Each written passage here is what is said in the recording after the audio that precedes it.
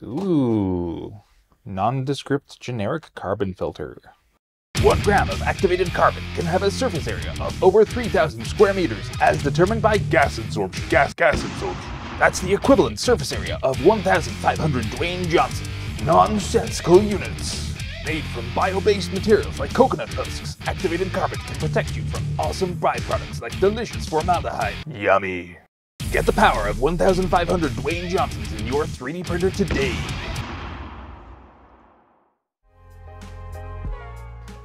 You, my dear viewer, might be someone who has a 3D printer at home. Maybe you have a few 3D printers at home and it's isolated, as it should be. It should not be in your bedroom or in your bed, weirdo. But even if you don't have a questionable relationship with your printer, you might want to make it safer because maybe that area is difficult to ventilate, or maybe it's not completely isolated from your house. Maybe you have kids, maybe you have someone in your family with respiratory concerns. It makes sense to make this safer. Enter filters. These draw the air from the chamber with a fan and filter out particulates and such that in high enough concentrations can be damaging to your health. Lots of printers have filters these days. They're great. Except, are they?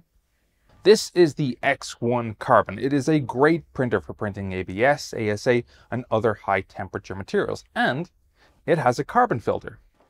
It is a carbon filter, right? What kind of carbon filter? X1C carbon filter grade.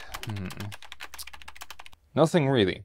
It's just a paper box with carbon granules in it.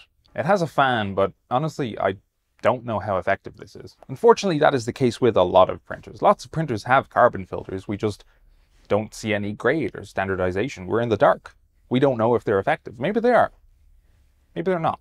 The standard grade for a carbon filter is HEPA. Lots of printers have carbon filters that are HEPA-like or HEPA-style. There's no standardization or grade. Only a handful of consumer-grade 3D printers actually use HEPA filters. Some might seem like a filter to beginners, but they're actually just a little bit of foam that protects the chamber fan from bits of filament getting into it. And then, of course, there are lots of printers that just don't have carbon filters. Now, enclosures will help contain fumes and particles inside a printer, but lots of printers are not completely sealed, especially around the door and the hinges. And if you have a printer that is enclosed but it doesn't have a fan and filter, you might notice a very, very fine white powder building up inside, and that is something that you really don't want in your lungs. But what is HEPA, you might ask? It's not a brand, it's not a specific design, it's a standardization. A filter can only be considered HEPA if it can filter out 99.975% of particles with a diameter of 0.3 microns. These are the most penetrating of particles. HEPA 13 can help block odors and particles and volatile organic compounds. It doesn't matter what you're printing, whether it's nylon, ABS, or PLA, you're still gonna get fumes. Don't keep your printer in your bedroom. But different filaments can create more fumes, and different fumes too. I found an article in the Journal of Atmospheric Environment detailing a risk assessment of 3D printing emissions. They tested a few different kinds of filament, and ABS and nylon were the worst offenders. No offense to Lulzbot, these were just what was tested. Caprolactam and styrene were the chemicals with highest levels in the fumes. For ABS it was mostly styrene, obviously, and for nylon it was caprolactam. Both of these are toxic, styrene being the worst. As for particulates, again, most were from ABS, with PLA being the least offensive. So we get it, if you print a lot of ABS or similar materials a lot of the time, it makes sense to get a filter, and preferably one that is standardized and is just not a blank box of carbon pellets. Those results were actually from a specific study run in 2016 where 5 different printers were hooked up to an extraction tube with a fan into a 3.6 meter cube steel chamber. I want to try this again, but in a more updated and more real-world setting. So here we are with the X1, and we're going to do 2 tests. We're going to do one with the printer not running, and then another one with the printer printing ABS with the stock carbon filter, and our filament of choice is the most popular shade of ABS, brown. We will then finally round off everything with one last test, but instead of the stock carbon filter, we'll be using this Alveo 3D HEPA 13 filter kit. Alveo 3D supply a bunch of filter kits. This one specifically is designed to be wall mounted to custom enclosures. Alveo 3D also make their own enclosures and other filtration systems, but you can get the individual parts in the 3D Jake shop right now to fit your needs if you have made your own enclosure or if you want to have the parts to make your own filter setup for basically any enclosed printer. Alveo also have STLs and step files for these specific parts, like the housing as well as the controller board, cable, and connection management.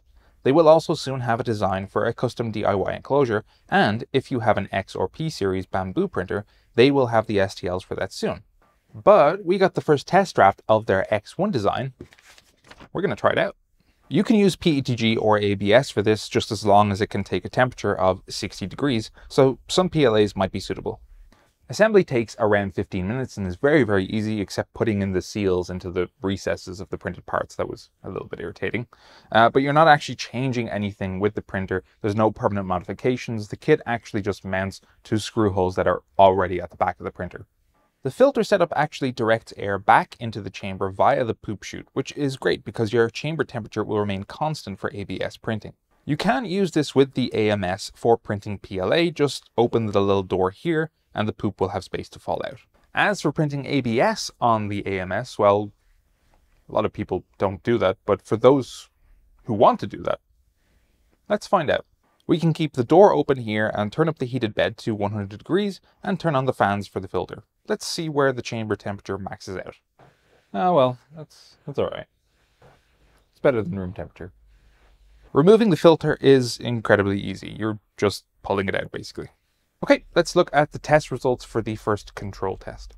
For the control test, I picked a relatively isolated area of the office for this. It is really just an empty office area. The only things that are here are empty chairs and tables and a semi-assembled table tennis table.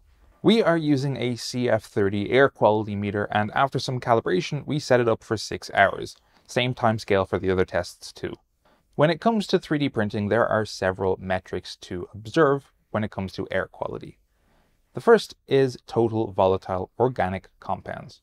These are things like styrene and caprolactam and lactide that are emitted by the printer. These are basically chemicals that have a very low boiling point and exist almost as vapors. The next is PM 2.5 and 1.0, and these are particulates that range in size from 2.5 micrometers in diameter for PM 2.5, and for PM 1.0 these are 1 micron in diameter.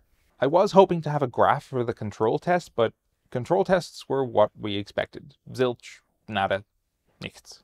There are some guidelines for healthy air quality indoors. It differs by country, but the World Health Organization says that levels over 3 milligrams per meter cubed are not acceptable for total volatile organic compounds, and for particulates, these are PM 2.5 levels.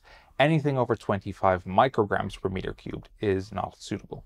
For the actual testing, I am using a model and settings that give a very even flow rate. The reason being the amount of fumes will be dependent on how much filament is actually being heated and extruded. I want to keep this as even as possible because if we see any big jumps in the results, we can know that that is an error. We shouldn't actually see any big jumps. It should be just a gradual increase and plateau. These were the results from the stock carbon filter test. As you can see, we got a nice increase all the way through, with PM 2.5 levels hitting 7 micrograms per meter cubed and averaging out at around 4.3 micrograms per meter cubed, and PM 1.0 averaging out at around 3 micrograms per meter cubed. I am happy to say that the total VOC levels were pretty low throughout the whole test, except at the beginning, averaging out at around 0.03. I guess the X1 filter does do something. This test was started just before everyone left the office, and I wasn't sure why the TVOC was a bit high at the beginning, but it became clear when I did the next test. It should also be noted that these levels dropped to almost zero within minutes of the print job finishing. This is to be expected in a large open space where the fumes can dissipate, but probably not if you keep your printer in a little closet. Now it is time for the Alveo 3D test, and here is what we got. There is a marked decrease in PM 2.5 levels. The average was 1.7 micrograms per meter cubed, and for PM 1.0, this was also considerably lowered to an average of 0.9 micrograms per meter cubed. As for the total volatile organic compound levels, well, that was interesting. So remember when we were doing the stock carbon filter test for the X1, we had a bit of a increase in total volatile organic compound levels at the beginning of the test. I wasn't sure why that happened, But that test was done when people were leaving the office, so people were pretty much gone by that stage. The second test with the Alveo 3D filter, that was done a little bit earlier. There were still people in the office and working. But as soon as the lights got turned off and everyone was gone, those VOC levels plummeted to zero. So I'm guessing that was all from people being around the office, working, having computers on, having printers on, and not actually from the printer itself. So that was an interesting test. The HEPA filter definitely does beat the stock carbon filter on the X1, and it's really awesome that Alveo 3D have the specific components that you can mix and match and set up for your ultimate filter kit for your printer. Also, I am very glad after doing these tests that carbon filters do exist. What do you guys think? Is this something that you absolutely need for your home printer or workshop space? My 2 cents, if you have a printer at home, yeah, you need a carbon filter. I think this is a great idea. The only time where I think you don't need a carbon filter is if your printer is completely isolated from your living environment. So in a garage or a shed or an interdimensional portal. But let us know what you guys think. Have you had good results with other filters? And have you tested them? Let us know in the comments below, and as always, you're very welcome to join our Discord server where there is talk about 3D printers on a daily basis. The link is down below in the description, and we'll see you guys next time. Later.